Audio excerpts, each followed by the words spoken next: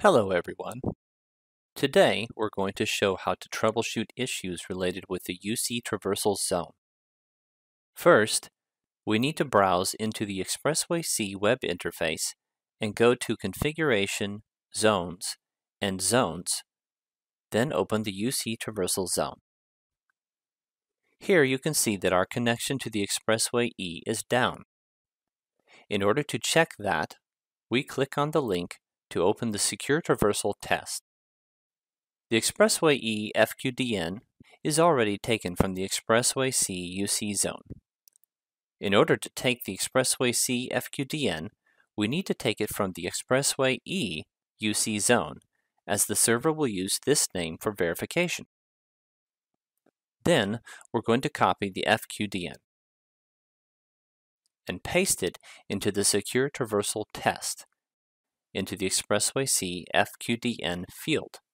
Then click for Check Connectivity. As shown, the common name of the Expressway C doesn't match with the FQDN of the certificate, which we can corroborate by checking the certificate SAN. As you can see, it is EXPC instead of EXPC1.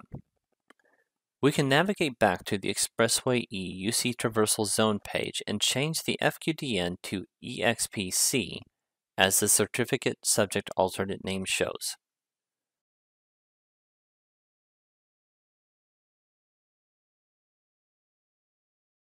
We run that test again and will find a successful connection.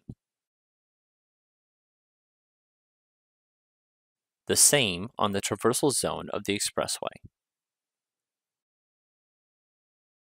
On the second example, we can manually go into the Secure Traversal test by browsing Maintenance, Security, Secure Traversal Test page. First, on the Expressway E web interface, we copy the FQDN of the server under System DNS. Copying the system hostname plus domain name with a dot separated. We type the information on the FQDN of Expressway E field as we saw on the DNS page, and then copy the FQDN of the Expressway C into the second field. Then check the connection again. And it looks like our certificate is expired.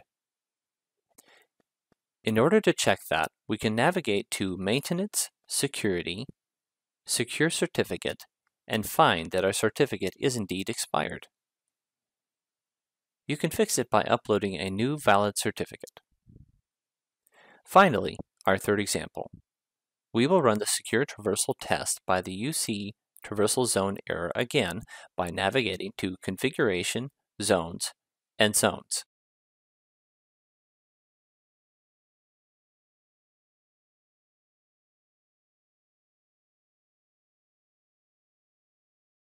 Here we can click on the Check Traversal connection. Once again, we will copy and paste the FQDN of the Expressway C and E into the fields and check the connection. Now the error shows that we're missing the root CA from the Expressway C in the Expressway E server. So we navigate to Maintenance, Security, Trusted CA Certificate, and match the CA by the name we saw earlier. We then proceed to take the root CA and install it into the Expressway E.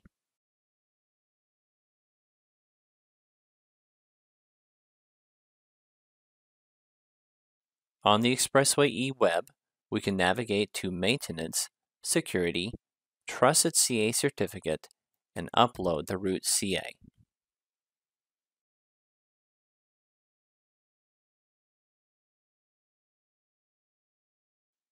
And our zone is up again. I hope you enjoyed this video. Thank you for watching.